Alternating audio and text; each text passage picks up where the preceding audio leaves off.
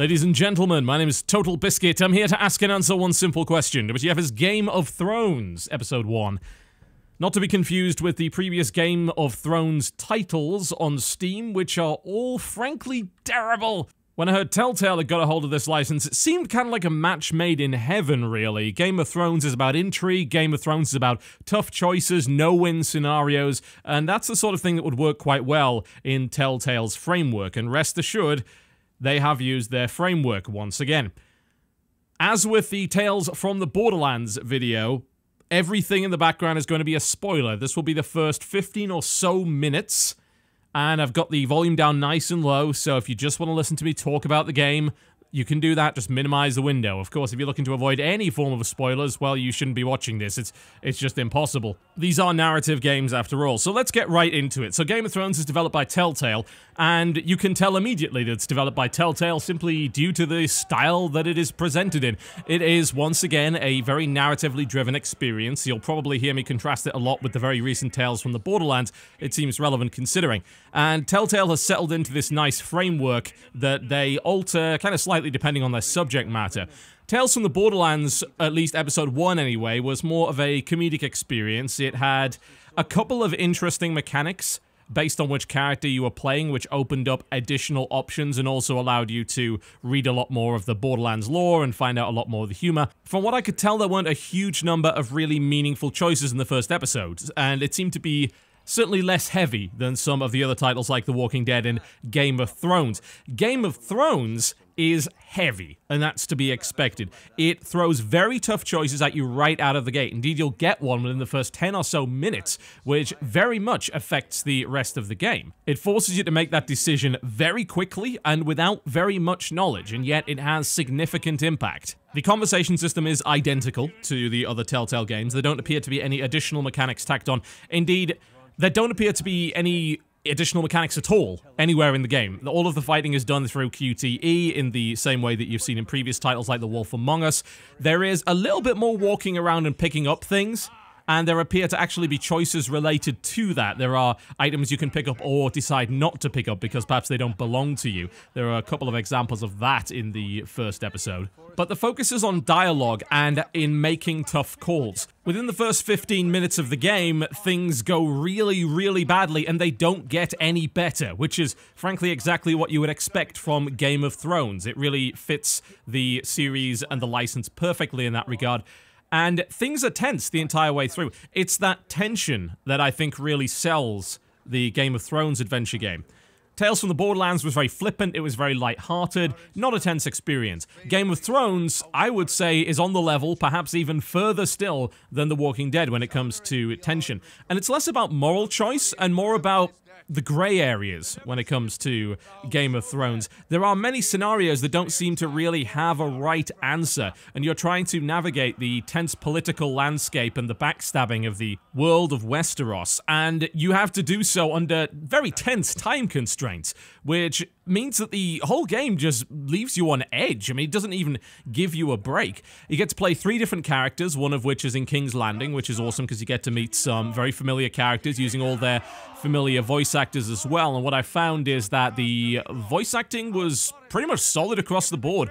Nobody phoned it in, which is nice, considering we have had some recent instances of celebrity voice actors kind of phoning it in lately. Peter Dinklage.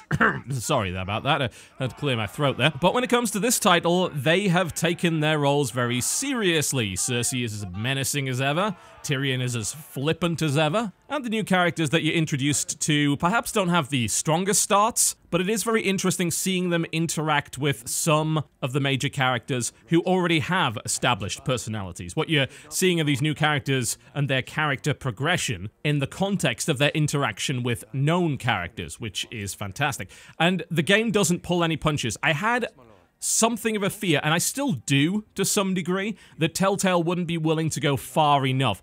We are dealing with a video game after all. Game of Thrones is absolutely brutal in many, many ways, and it touches on very nasty subject matter that video games don't really necessarily deal with all that well, and when they attempt to do it, they often get criticized for it, which to me seems ludicrously unfair when HBO is able to get away with pretty much everything.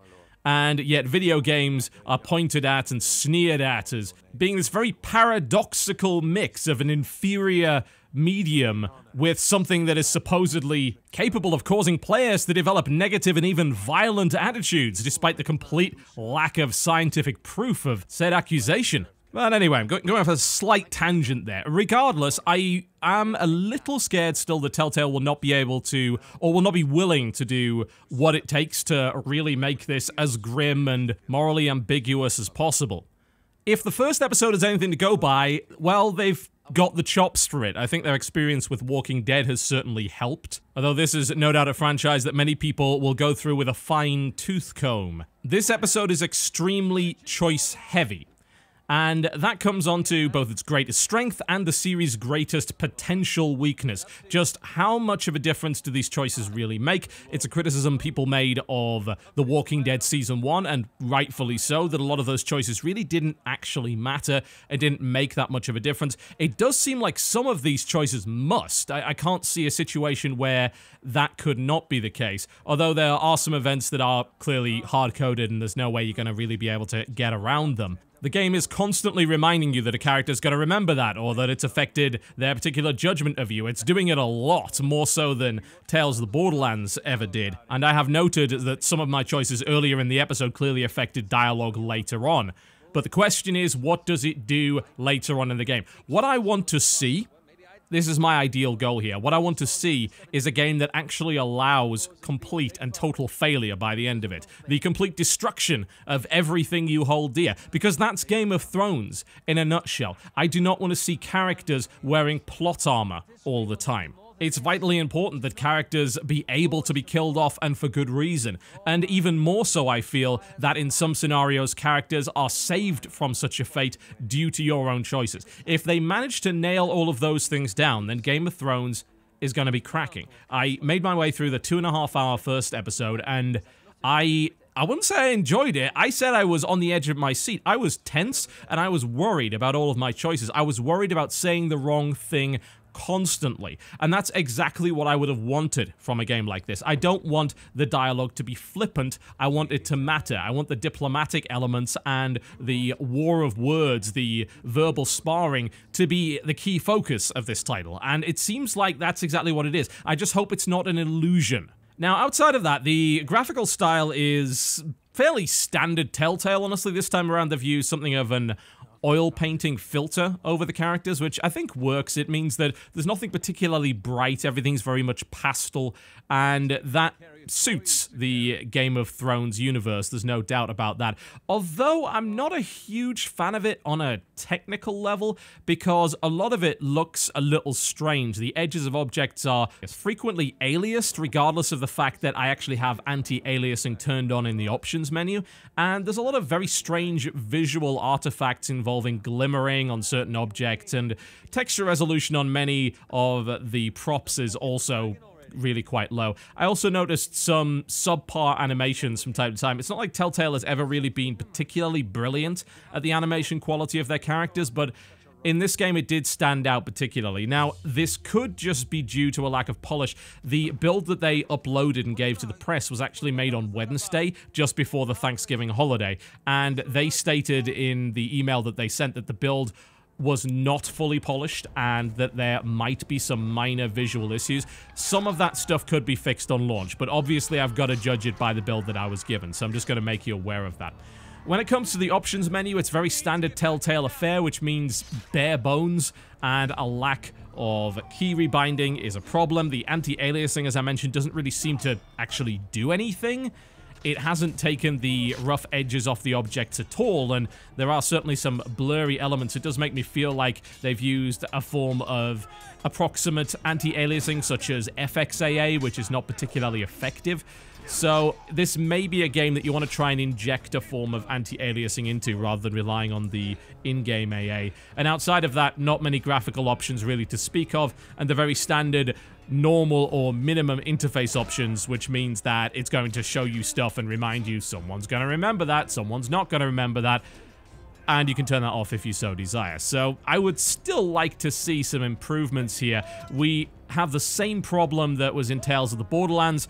in the sense that they don't have a separate voice volume slider. That needs to be fixed. I didn't encounter any sections of the game where it was a problem, whereas I did in Tales from the Borderlands, but that's probably because this game doesn't have cars, so there's something to be said for that. But it's something that really does need to be added, and what I'd also like to see is the ability to skip dialogue when I went to another playthrough. I understand why you wouldn't want people skipping dialogue the first time around, but seriously, I really want to be able to play this episode again, because there was a lot of tense dialogue and choices to be made. I'd like to create more saved files, but I'm not willing to go through the same damn dialogue and not be able to skip it. This is something that Telltale, in my opinion, should be implementing across the board. I understand you want people to experience your narrative, but what about the second and third time around when I already know what's going to happen?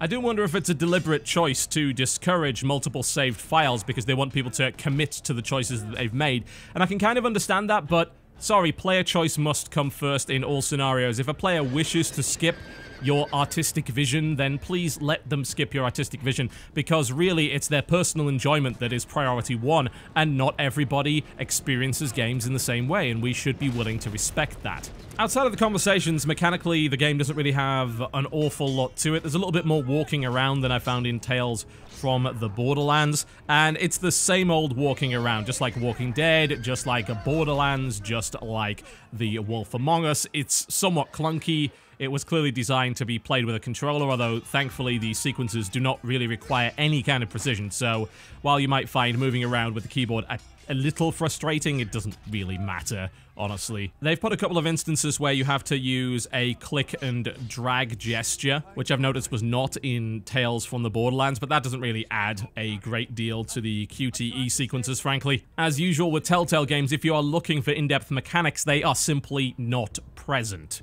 But one has to judge this as they would a Telltale game and say, look, the writing in this, at least to me, was spot on.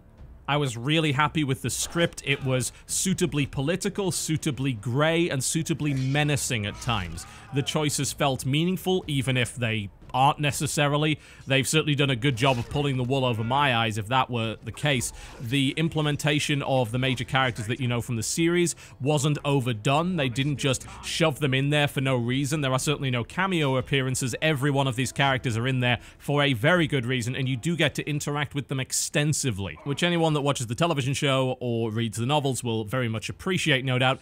If you haven't watched the television show and you've just read the novels, bear in mind that they use voices and likenesses from the TV show, so that might be something that you find a little bit off-putting. Might be true for those of you who just play the Game of Thrones card game as well, because they use a lot of artistic impressions of what they think the characters might look like based on the descriptions of George R.R. Martin, as opposed to the television show, which came out much, much later. I think it's very easy to do a fairly short video on Telltale games, especially when they come out episodically, but again, I would say a very strong start for Game of Thrones. This is not a game for the faint of heart or the squeamish. There are certainly some very grim moments in the first episode, and that is exactly what I would have expected from a Game of Thrones game. The same caveat applies. If you enjoy the subject matter and you don't mind being pulled along by the nose and occasionally asked to make tough calls, then this game will be enjoyable and engrossing to you. If you're looking for a more mechanically orientated experience, a more traditional point-and-click, or indeed a more traditional role-playing game, then this game is not that.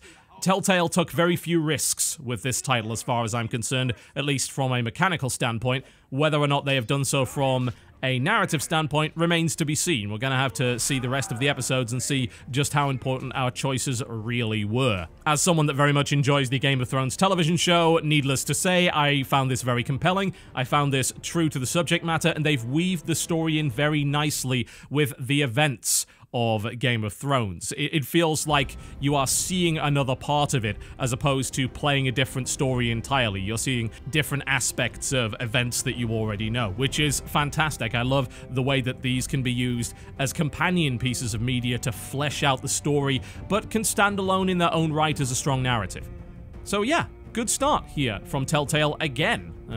Pretty much hit it out the park in the first episode, at least from a narrative perspective, and I'm looking forward to seeing what comes after that. Let's not have any more delays like The Wolf Among Us, shall we? Let's get this out nice and quickly, and it would, of course, be nice to see a few additional PC features and the ability to skip dialogue on the second playthrough be implemented. This is, after all, a series that extols the virtues of player choice.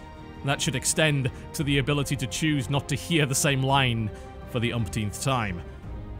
Game of Thrones, brought to you by Telltale, ladies and gentlemen. It will be available on the 2nd of December via the usual episodic format. My name has been TotalBiscuit. Thank you very much for watching, and I'll see you next time.